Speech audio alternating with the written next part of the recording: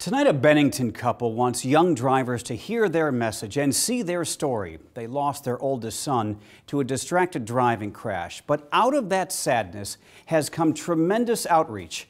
Here's my special report: faith, family, and a fatal mistake. The 2015 World Series, and this is us actually at the stadium, and then these are our tickets from the game. Chris Haney shows me one of his proudest father-son moments. He and Marcus at Kauffman Stadium at the World Series in Kansas City in 2015. Father and son bonding over baseball. Yeah, it was awesome. It was one of the best moments I've ever had. Diana Haney clutches one of her favorite pictures of Marcus from June of 2014. Cap, gown, and sneakers to graduation at Omaha Christian Academy. The sneakers, he was being ornery, and he's got such a happy, joyful smile. But that family joy turned to utter tragedy just hours before Christmas Eve 2 years ago. Marcus was in the front seat, a passenger in an SUV that his friend was driving on 120th north of Blondo. The 19-year-old driver was speeding, racing another car. He lost control and slammed into a tree. About 6:45, we get a ring at the door, and I'm half asleep, and so I come down the stairs, and there's two police officers standing at the front door. And I remember them looking at each other and then looking at us and saying, Marcus was in a crash last night, and then they said, and he didn't make it. Marcus Haney was just 20 years old. He was so loving and so kind, giving. He always fought for the underdog. Marcus's parents say he wanted to become a police officer, be a positive influence, make a difference in his community. He had a dream to work in North Omaha with the at-risk youth.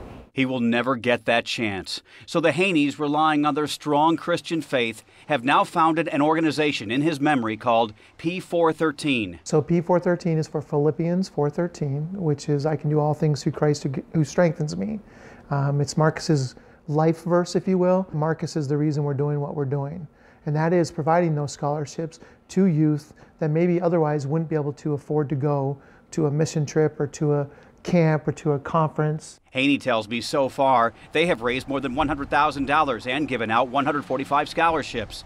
They've linked up with other nonprofits, including the Abide Network in North Omaha, this past summer hosting a football camp. We had kids from West Omaha, we had kids from North Omaha kind of coming together at the camp. And whenever you kind of get the diversity, just cool things happen. There are different camps that obviously cost a little bit, and they've been so gracious.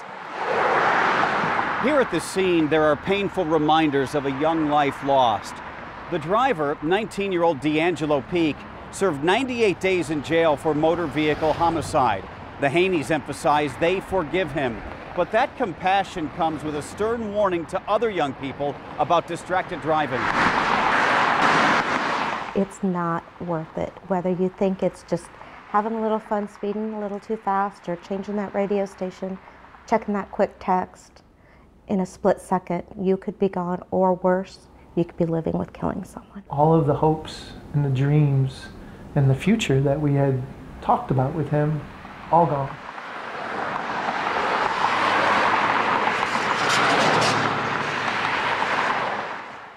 The Haneys believe the mock crashes that we often cover and that I speak at local high schools during prom season carry a very important message about the dangers of distracted driving. They hope telling their story to young people makes a difference.